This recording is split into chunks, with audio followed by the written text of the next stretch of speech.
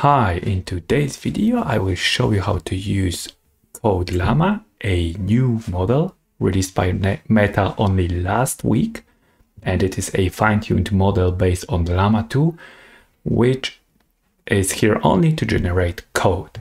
And I will show you how to run it in this Colab notebook, and in the description you will find the link to this Colab notebook so you can also run it. And just so you know, Llama code, the 7B version we're using here, is prompted not by instruction. So you're not saying, hey, let's generate code for XYZ. Only in this case, you are prompting with code. So you just start with some Python code or other language, and the model will autocomplete for you. So to demonstrate what I mean, let's just jump in. Cool, so let's start with installing Hugging Face, which is not the official stable version of the library yet, because Code Llama model is so new that we need to use Git to install it. Let me just run the cell with installing, and on top of that we'll install Accelerate. So let me get back to you once it's installed. Okay, it's done. So let me just show you. So I've installed several packages, and at the end I see that successfully installed Transformers Hugging Face. So the version right now is 4.33.dev, and it means it's not stable yet. It means that the official stable version of Transformers must be lower than 33. But for to run this notebook, this Colab notebook successfully, we need this dev version of Transformers. And the next step is pretty standard. So we will just load the model and the tokenizer. Let me run this, and it will again run for some time. We use this Code Llama 7BHF, and then we do tokenizing. And this model Code Llama, you can find it here. I will send you the link in the description. And then we need to, so once we know which model we're using, we need to define the pipeline for quick development. And in the pipeline, we will use text generation and the model Code Llama. And again, let me get back to you after it's all done. Awesome. It took me 3 minutes and 14 seconds to run. And right now I've got the Code Llama model downloaded and the pipeline is initialized. And I'm not getting into the specifics of the pipeline, but we will use it for text generation, and we will use this model and this model Code Llama, and in the background we will run Torch. So it's time to generate code, and for that here's a special function that uses this pipeline we've defined, and as an input it takes the prompt. Let me just run this function, and then it's responding with this for function where we see the sequences. So that's all what we need to define in order to use Llama code.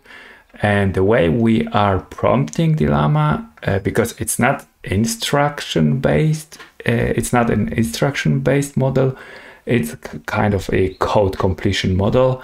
So that's why we only start a Python code, for example. So that's how I'm prompting the model to write a function for a Fibonacci code. And it will take several seconds to run, and we will see what it comes up with. Okay, we're back, 32 seconds to run, and as we can see, this is a Python function that returns a Fibonacci, which is the correct solution for that. And just to go through that example, we set max length to 128, and I think it has, because it started generating the second function, and I'm not sure why, but it always behaves like that. And I think it always tries to use the length we're defining here. That's why, because like this should be the complete answer and we're done, but it keeps generating more code, which is probably not something that we want. But the first function is at least the correct one, which is already good. Now let's try the same with Factorial. It should take about 30 seconds again.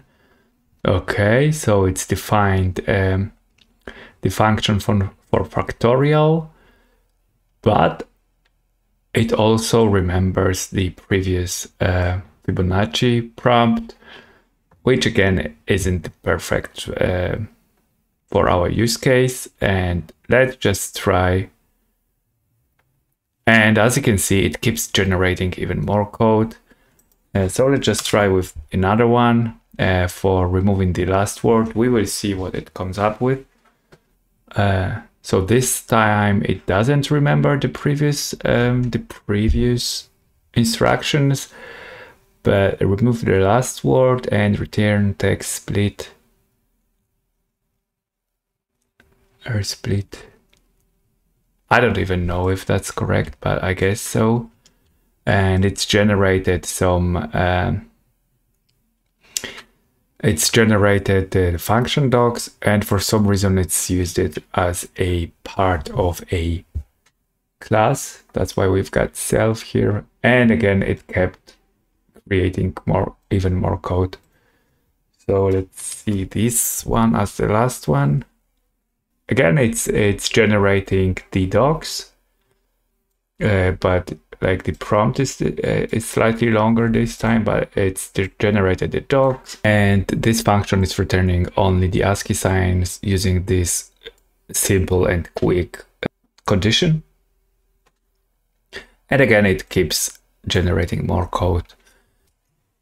That's it for today. I just showed you how to use Code Llama 7b in order to generate code. Maybe the examples I showed you aren't perfect. Maybe it's not working as expected, or as we are used to from using GPT-4, but it's a great starting point. And soon you can expect more content about open source large language models like Llama 2. So make sure to subscribe, and yeah, I'll see you in the next one.